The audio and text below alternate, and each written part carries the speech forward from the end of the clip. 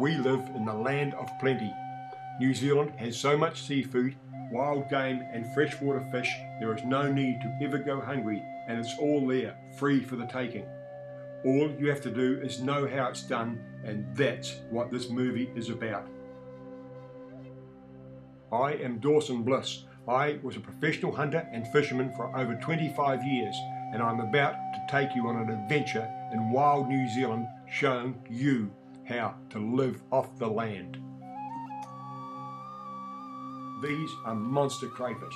This cave held probably 20 crayfish over 5 pounds. That would be a sight that most divers would never see in a lifetime of diving. At the present price for crayfish, which is about $99 a kilo, those crayfish in that cave would total $4,000.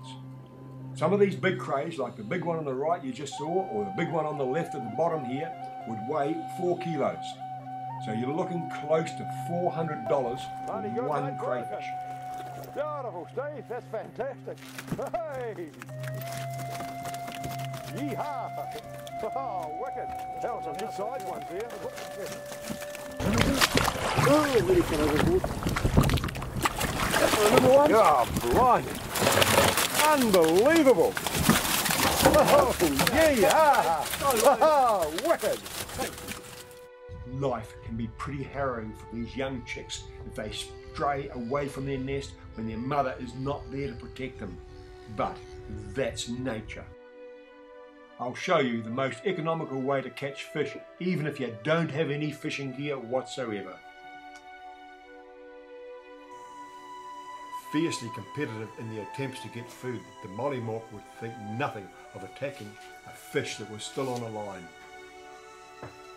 The mollymawk and the royal albatross sure knew that the sirocco was a great source of food.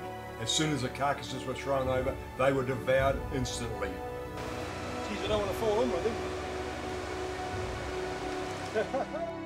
Eels are abundant in our streams and rivers around New Zealand, and I can tell you that when you catch one in a mountain stream and smoke it properly, they are absolutely delicious. I've only got to look at it to see how good it tastes. It's got no additives in it, it's just beautiful eel. My next great adventure was to catch up with my Czech friends to fish and dive the clear waters on long summer days around Tasman Bay. Another great adventure was about to happen. Yeah, I can't there, yeah.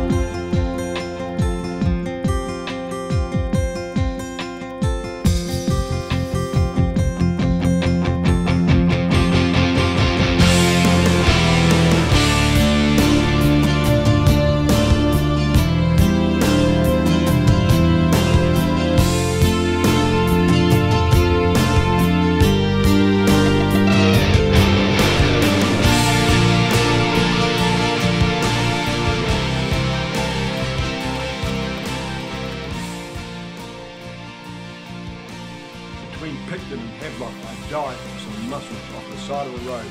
What I got was some of the biggest, fattest and tastiest mussels I have ever come across.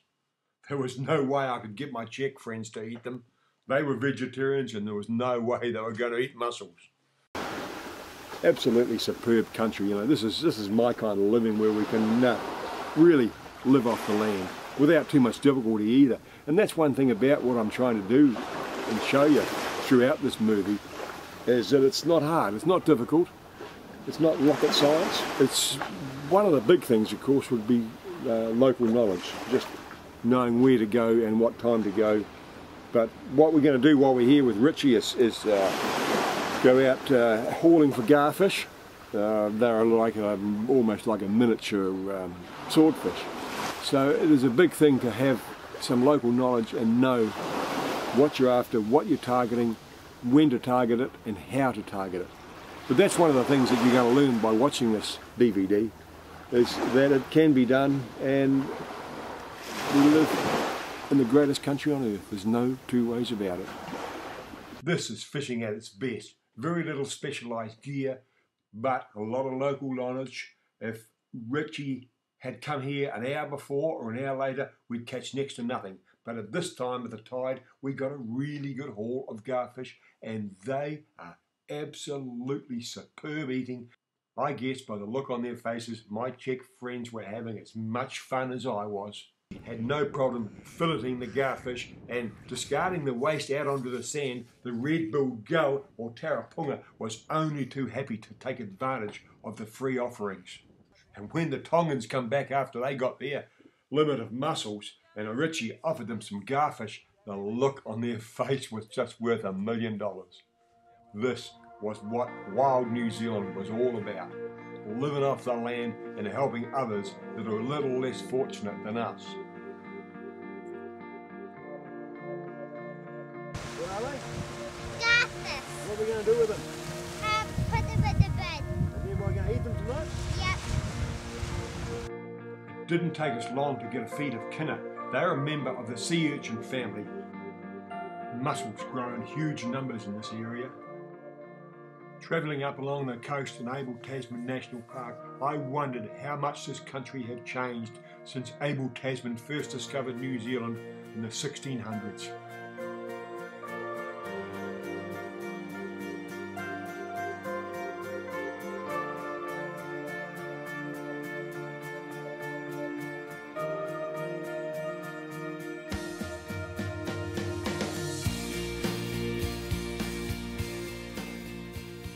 So did you stay there?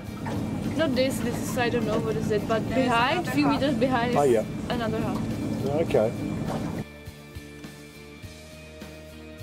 When Abel Tasman was sailing around Farewell Spit and into Golden Bay to replenish their water supplies, one of his boats was attacked by Maori and Waka. 4 of his crew were killed along with several Maori. Tasman named the bay Murderer's Bay.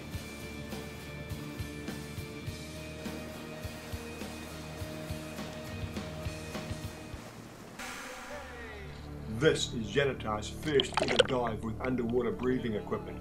As she went off the boat, she whacked her bum on the side of the cowley. She might show you the bruise later. The fear of breathing underwater in a weightless environment is hard to overcome, and it was no different from my little Czech mate from Prague.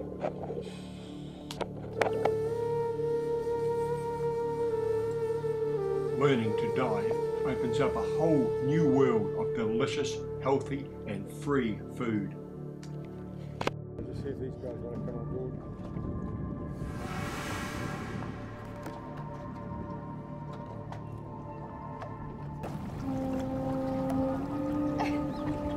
Wow.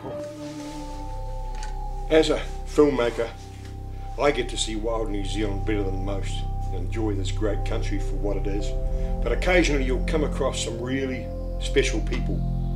And what happened before Christmas here at my backpackers lodge, farmhouse lodge in Hawke's Bay, I had 3 Czechs turned up. Well, they were a cut above the rest when it come to seeking out and enjoying Wild New Zealand. They'd done a fair bit of the North Island and they were heading down south, so I ended up catching up with them down in a number of places down there, but to do with this particular film was at Motueka, and as you saw in that clip just before where I took Janita for her first tank dive. Now, for as long as I live, I'll never forget the moment that she took her first breath underwater. You know, it's a terrifying environment for nearly everybody that does it, and to see that look on her face when she could actually breathe underwater and not drown was something that I just burned into my memory. It's just incredible. You've got to understand, you know, the 3 of them are from the Czech Republic, and it's a lot different over there. They really have been impressed by the friendliness of Kiwis.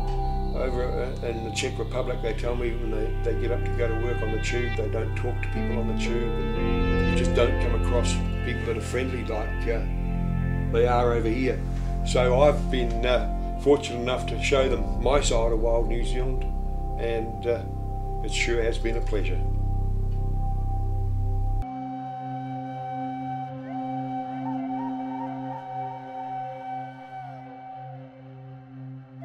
I was descending to a reef at 150 feet. Be warned, do not attempt this unless you have had as much experience as I have, and do not do what I do and go it alone. If your air supply fails, or you get stuck in a cave, or any other equipment failure, there is no chance to get help, and you will drown before you get to the surface.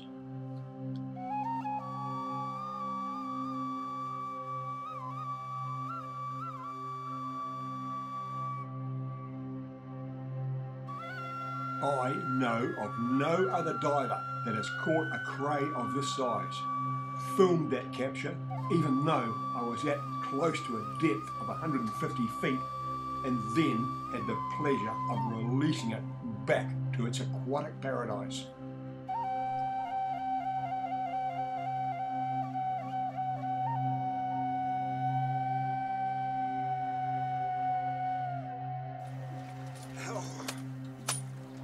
How's that? Do you get better than that? I doubt it. I thought I'd done pretty well getting an 8-pounder on the last dive, but later in the day I was to come across this monster of the deep, by far the biggest cray I've ever caught. That is a massive crayfish.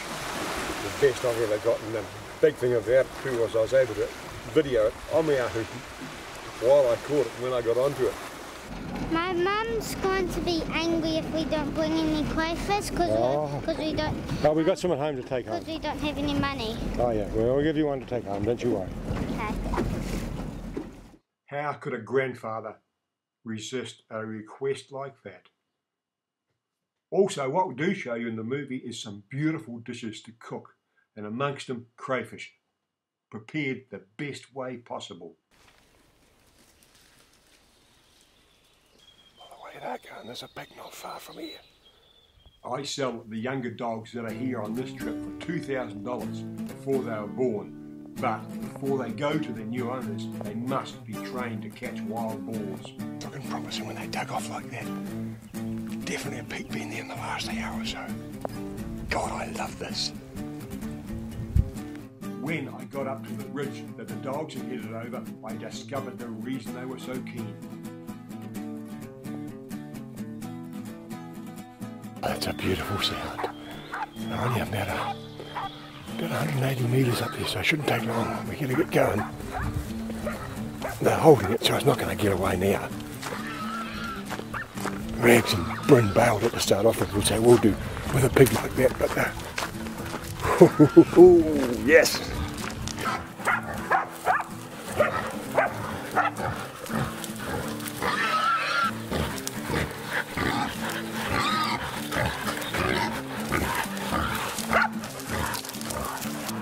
See how they got him sitting down, and that's what dogs have got to do on these bigger pigs. They won't stop otherwise.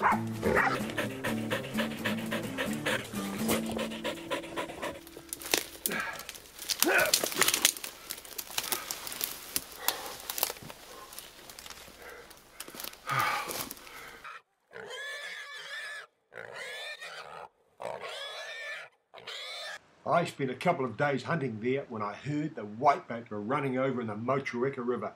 That's all I needed, and a few hours later I was there with a net in the water. To say I was pleasantly surprised would be an understatement. There's half a kilo in there. Incredible, right? The way it was looking, this day was going to be one where I was going to make more money than I'd made for a while. This was being Richie's day. Not only was he hauling in kilos of whitebait, he was on the way to being a star in film and in print.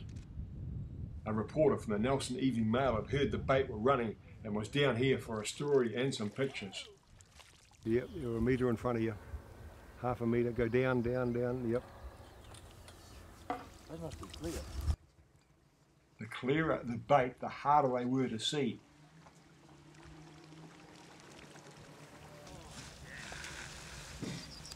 Oh, they're clear. Yes, it can't be in the water long, eh? The best money-making trip I had ever had. Yeah. But it wasn't to last for long. On my way home late at night, my mate rings up from where he was fishing the Waikato. Laurie said they were experiencing their biggest run for years. I got off the ferry at 1 a.m, dropped my catch off at Farmhouse Lodge in Hastings, and was fishing the Waikato by 3 p.m. that day. My record money-making trip was about to be blown out of the water. You are looking at over 100 kilos of whitebait. That story will be told in our next movie, How to Live Off the Land, Part 2.